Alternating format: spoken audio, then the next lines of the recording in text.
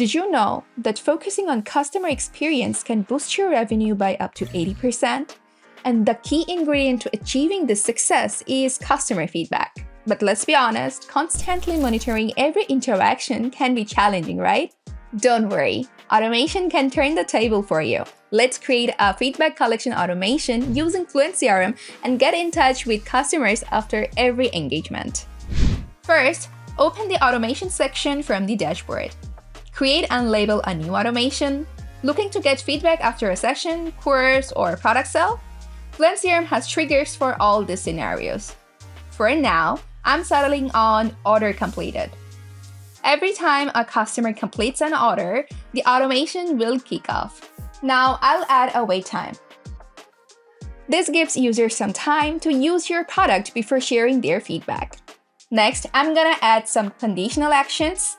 I'll set the conditions to check whether the customer requested a refund or not. In case they purchase the product, the conditional setting will redirect them to my next action, and that will ask them for their feedback at the first stage.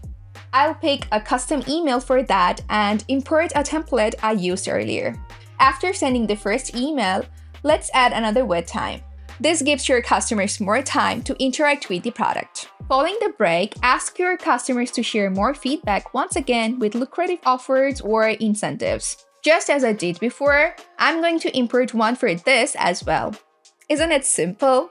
With that simplicity, that would be the end of this funnel. And it's time to focus on the other part. In case they request a refund, we won't push for a feedback. End the funnel here to avoid further complications. And that's it! I've created an automated feedback collection process that enhances your user experience and minimizes data loss. If you want to ensure exceptional customer service, an automated feedback collection process can be handy.